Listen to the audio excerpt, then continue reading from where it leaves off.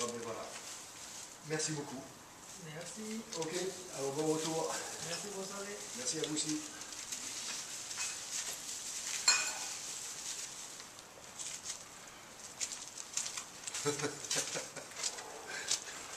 Takeaway Chinese goes great with Sauternes.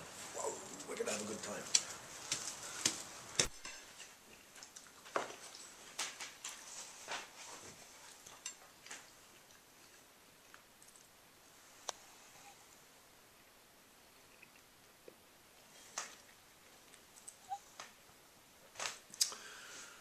Okay, well, we're having takeaway Chinese with various Sauternes. Here we've just ordered the Chinese. Guy arrived on the scooter, delivered it. While we were waiting, we were a little bit hungry, so we just had a Cru Bourgeois Sauternes Chateau au Bergeron, 2008, while we were waiting with a little slice of foie gras that we happened to have in the fridge. That was very nice. It was a very clean-cut, pure style of wine, which we really enjoyed. You know, more in the simple style, but really went well to start with. Then the guy arrived, and he brought all these dishes, and we have had two sorts of soup. We've had the normal chicken noodle soup, this one, and we have had the, what do they call it, the potage à la pékinoise, which is much heavier and spicier, a bit more gelatinous. And I think there we found that another 2008 went really well. I mean, they all go well with everything. And be clear that in China and in Chinese restaurants, all the food arrives at once, so you're not going to be doing much food pairing. But it was quite interesting just to see. And we thought this La Forêt Périgueux 2008 went really great. Eric Laramonin just gave us this bottle on our last stop in Sauternes this afternoon. And so, thank you, Eric. This is really going well with those two soups. We've got the crab here, stuffed crab, which is not too spicy. It's just a little touch spicy.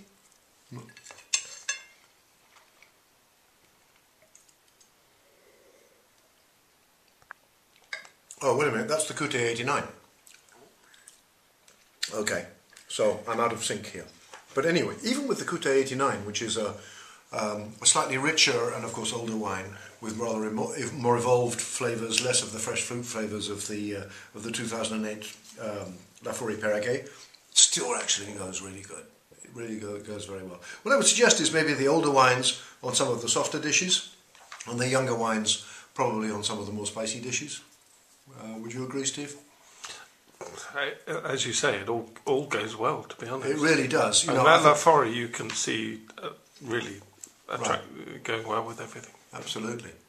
So, you know, if really there is a problem with Chinese food, with food pairings, because all the food arrives at once, then I think Sauternes has less of a problem than maybe dry white wines or red wines, where the food pairing is maybe more important.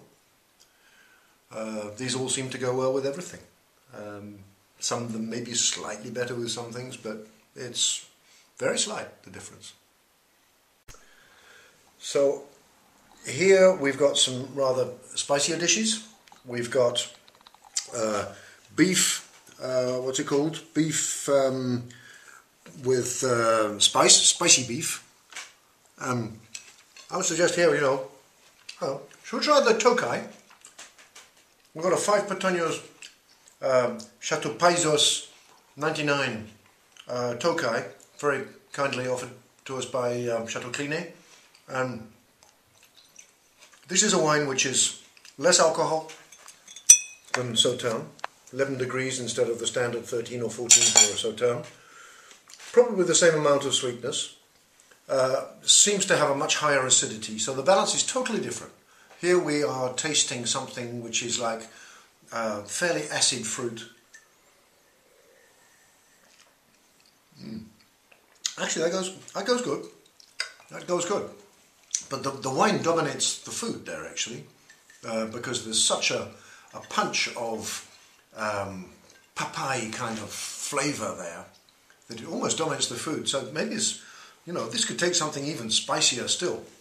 And now we'll try one of the other dishes with this Chateau de Mal 99, which has a much softer character. We tasted it just now.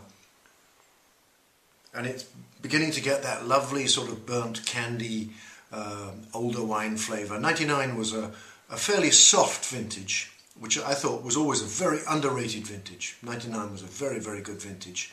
The wines have evolved quite fast, and they've got this lovely soft sweetness to them. And we'll just try that with, what shall we do? Shall we do the duck with the mango? So we've got a little piece of mango, here we've got a little piece of duck. Got a little bit of the mango going on the duck. Try them now.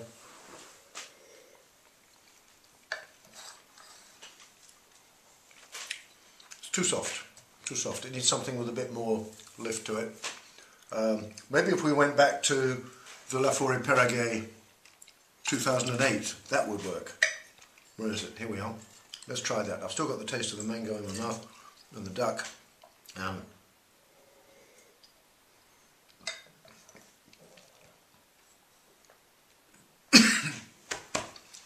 That works better.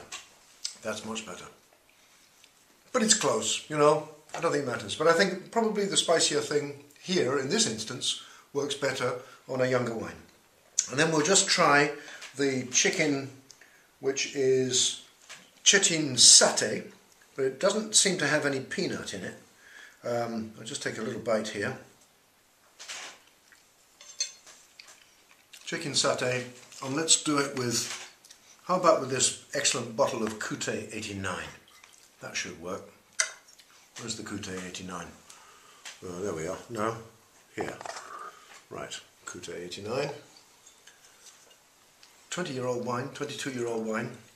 Excellent vintage. Very ripe vintage, rather in the style of 2009, but probably a little bit less sweetness. Oh, that's exquisite. Oh, that really works. Something like the chicken, that really works. Do you remember, Steve, we did the that famous dinner at Chateau Couté, where I think we had this wine with just a regular roast chicken, and it was absolutely fabulous, wasn't it? So the conclusion of all that is that pretty much everything goes. Maybe it's more complicated with the older wines than the younger wines. The younger wines, I think they'll go with everything. The older wines, maybe we have to be a little bit more careful and not to have things that are too spicy. So I'm contradicting myself here, but I think that's probably the conclusion.